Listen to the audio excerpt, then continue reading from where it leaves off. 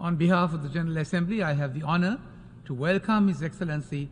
João Manuel Gonçalves Lourenço, President of the Republic of Angola, and invite him to address the Assembly.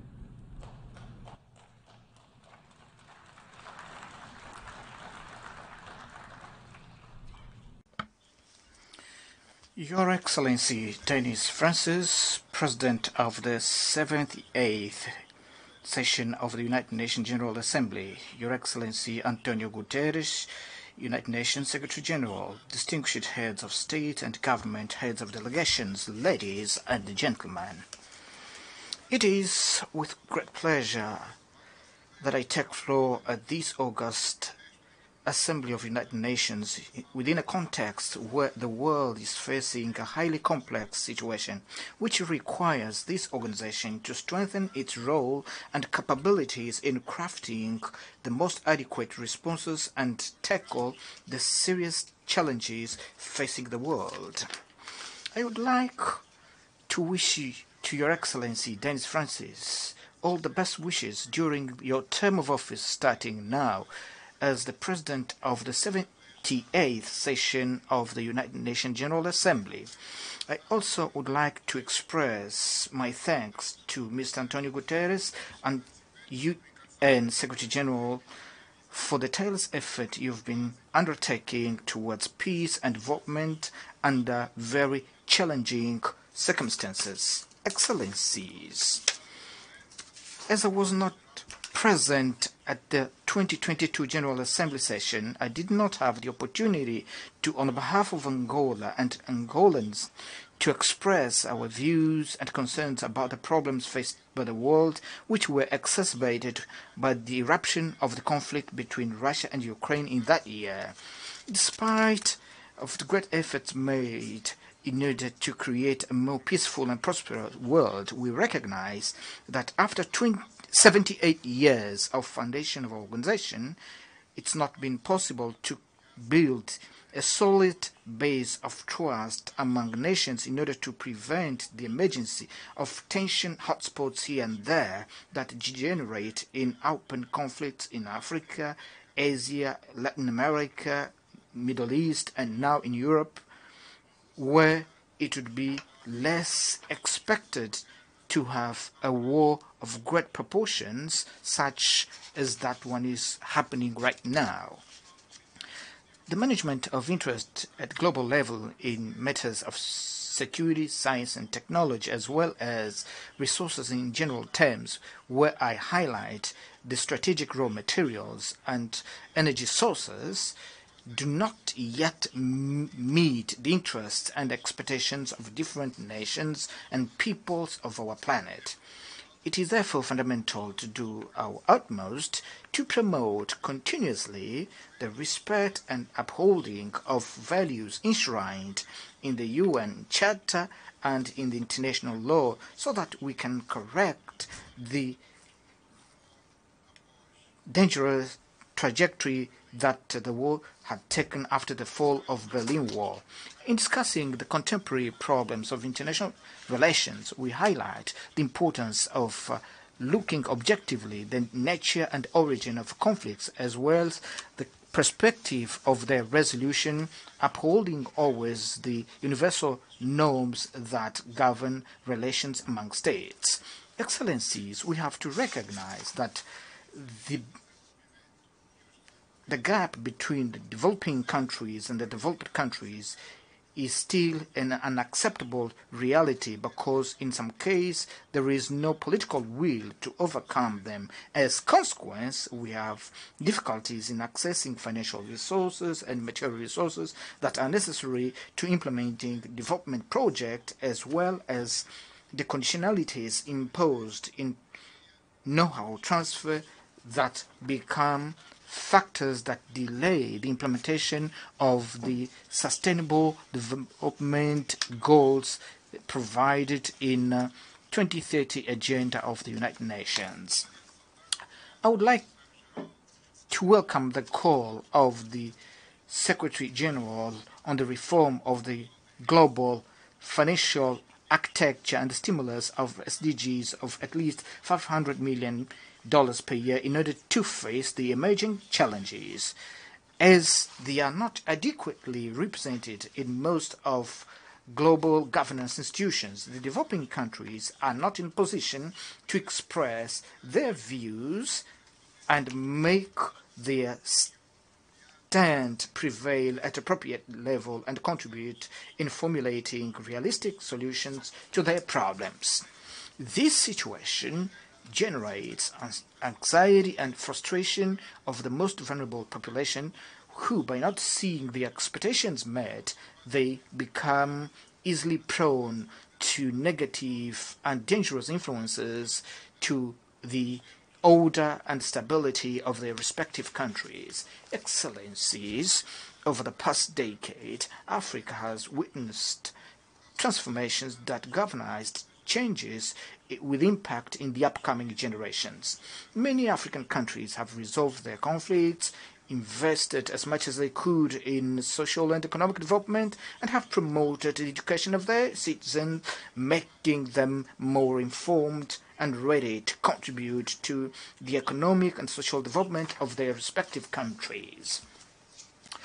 Democratic transitions have become regular, and essential institutions for consolidation of democracy have become more active and therefore more capable of giving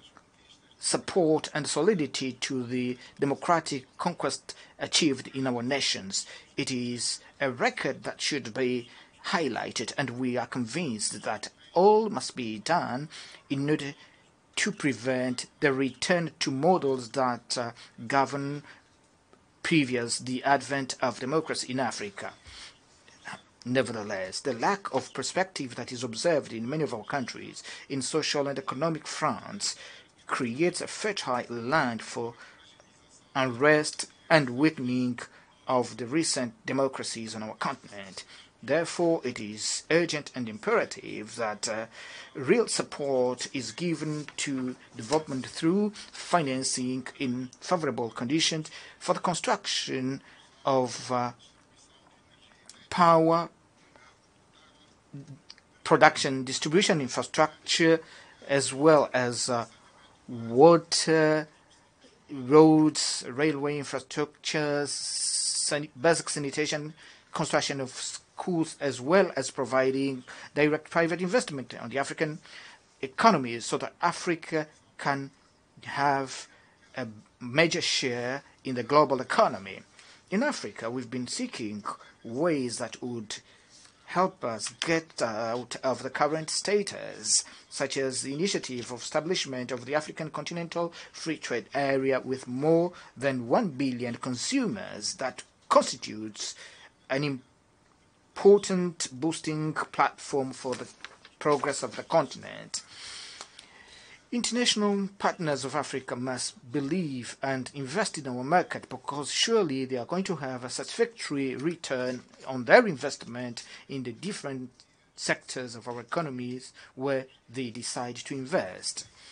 We would like to meet the expectations of the young Africans who are forced to try to realize their dreams out of the continent in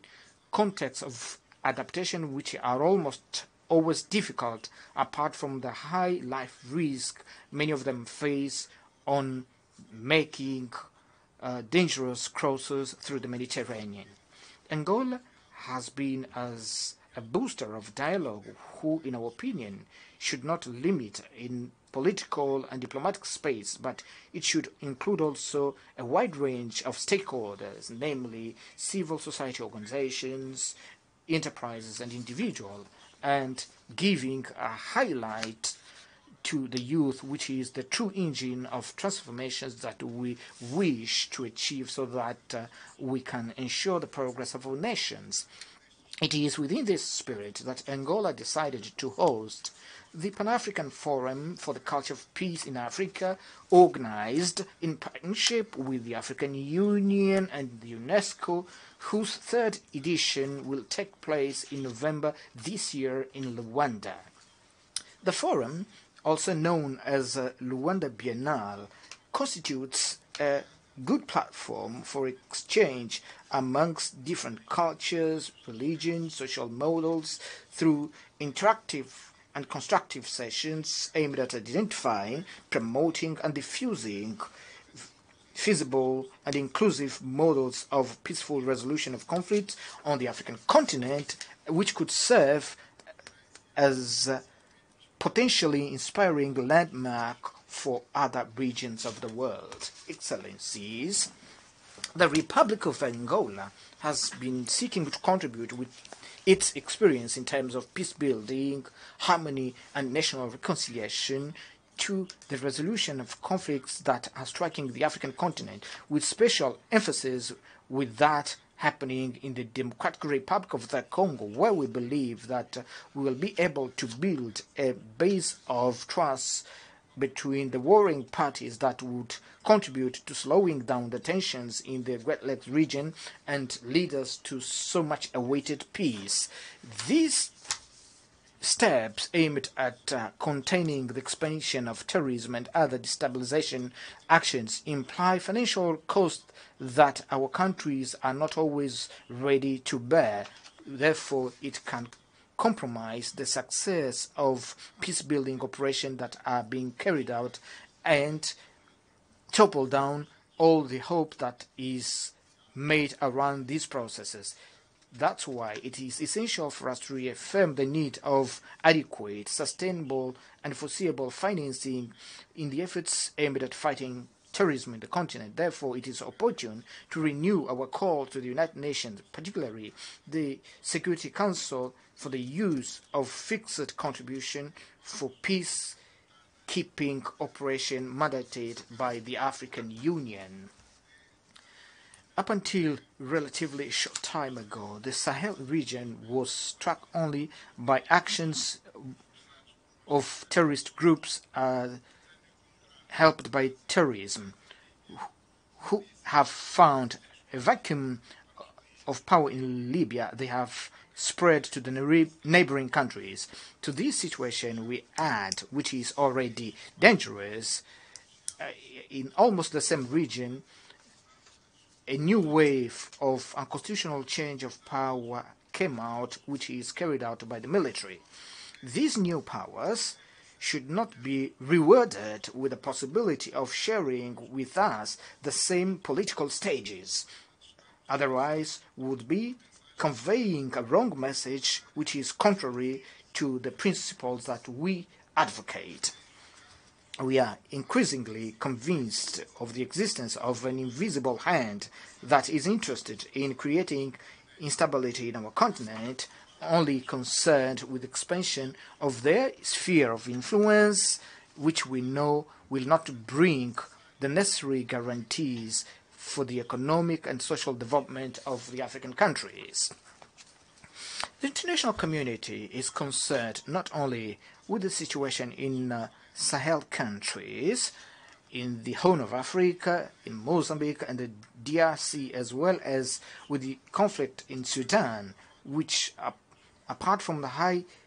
number of deaths, wounded people, destruction of infrastructure of the country, has caused a high number of internal displaced people and refugees, and that has become one of the biggest humanitarian catastrophe that the world has witnessed, whose consequences are felt in the neighboring countries. The world should not forget the suffering of the Palestinian people or ignore the need of enforcing the resolution of the conflict in the Middle East, highlighting the Israeli-Palestinian conflict, whose formula of two-state living side by side peacefully has been found by the United Nations years ago without having any positive evolution, whereby we are lacking implementation. The international community runs the risk of being accused as giving different treatment and privileged treatment to the conflict in Europe to the detriment of others. Because they are in Middle East and Africa, whereby the one of Sudan is so deadly and devastating as that of Ukraine, but which receives less coverage of international media and less attention of the biggest center of decision on global peace and security. In Europe, the war between Russia and Ukraine should deserve all our attention, urgency of putting it to an immediate end due to the level of human and material destruction that is seen there, and also risk to escalate to a big conflict of global scale and its negative effects on energy and food security. All evidences indicate that it is unlikely to have winners and losers on the battlefield. That's why we have to engage the involved parties to give privilege as soon as possible to dialogue and diplomacy, establish a ceasefire, and negotiate a long-lasting peace, not only for the belligerent countries, but that would ensure the security of Europe and contribute to the global peace and security. Excellencies, over the past 3 years, we faced a great global challenge that was raised by the COVID-19 pandemic, which has demonstrated the importance and the need of solidarity among nations as base of facing and resolving the big global challenges. And this example should serve as a paradigm of our behavior in facing other challenges, mainly those that have to do with the fight against poverty, disparities between the developing and the developed countries in the field of science and technology, which represent, as we all know, important and indispensable factors to boost development and well-being of peoples of our planet. Coordination and articulation among all nations of the world, which was the dominant tone in the process of fight against COVID-19, put into evidence the crucial role of the multilateral institutions. Therefore, we consider pluralism in international relations is the main safeguard of the efficacy of the actions that we undertake to resolve the big challenges affecting humanity at this time. It is true that in the perspective of multilateralism, United Nations have to empower itself in order to assume an effective role in fulfillment of its task and imposing urgently the need of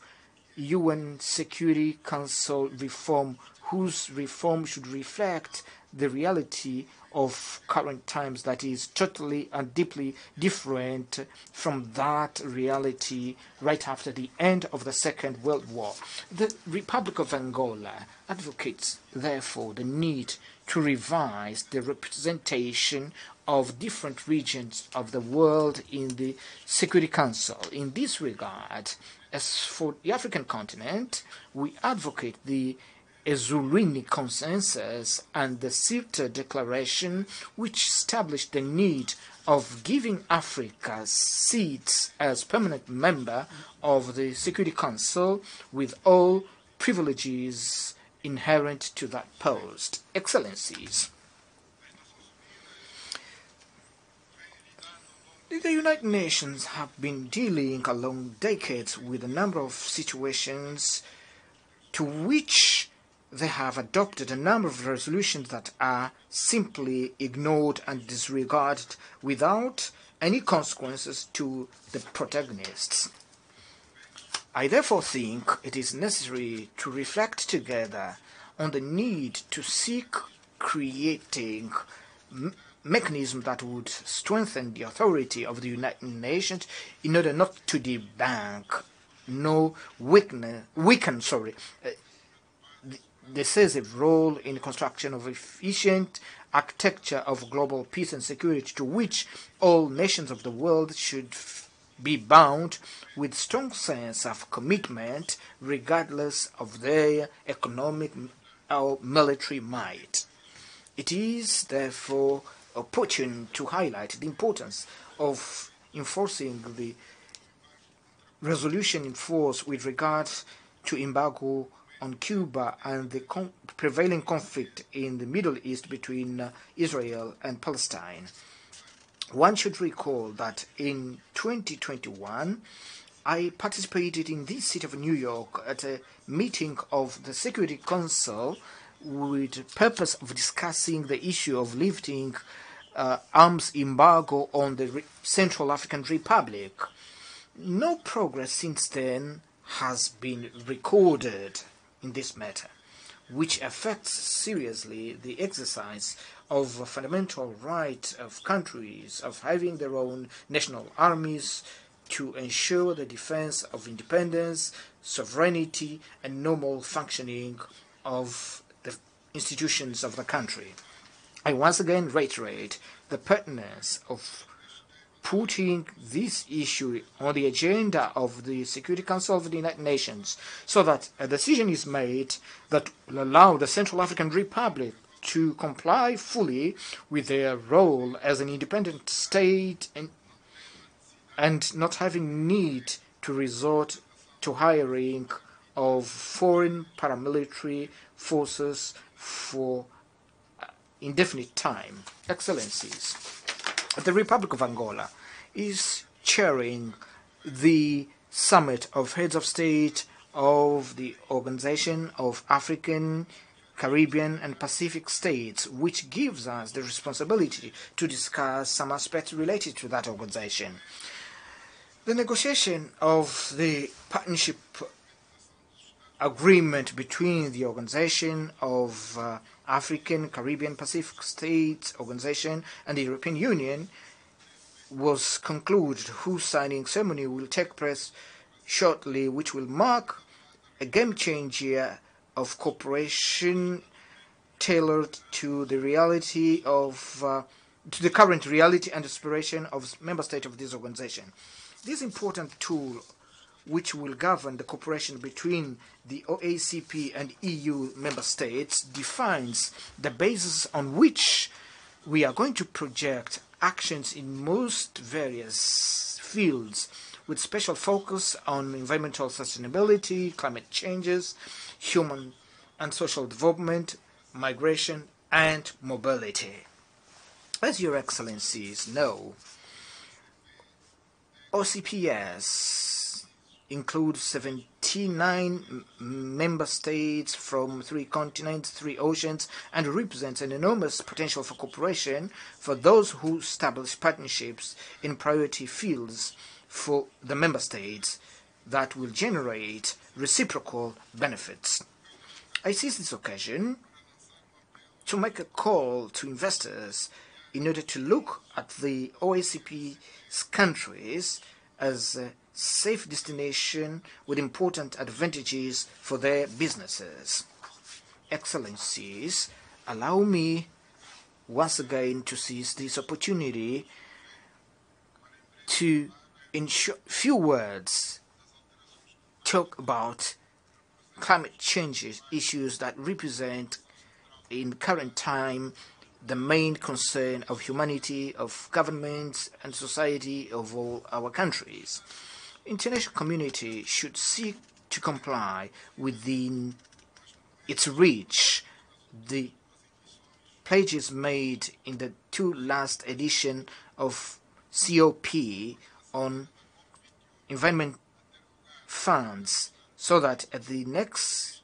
COP summit that will take place in United Arab Emirates, this topic must absorb a meaningful part of our agenda so that we can discuss concurrently on the need to implement the measures to be taken with a view to reducing polluting gases, reduce deforestation, reduce global warming, and save our planet Earth while we still have time. Allow me to seize this occasion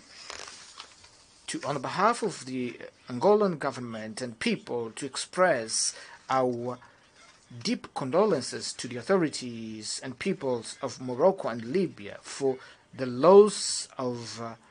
thousand human lives and valuable national heritage as a consequence of natural disasters. Our total solidarity goes to the families and beloved ones who feel the pain of loss of their beloved ones. Thank you very much for your attention. Je tiens à remercier le président de la République d'Angola de l'allocution qu'il vient de prononcer et je prie le protocole de bien vouloir accompagner son Excellence. I thank the President of Angola for that statement, and I request protocol to escort His Excellency. The Assembly will now hear an address by His Excellency. I ask protocol to escort His Excellency. Au nom de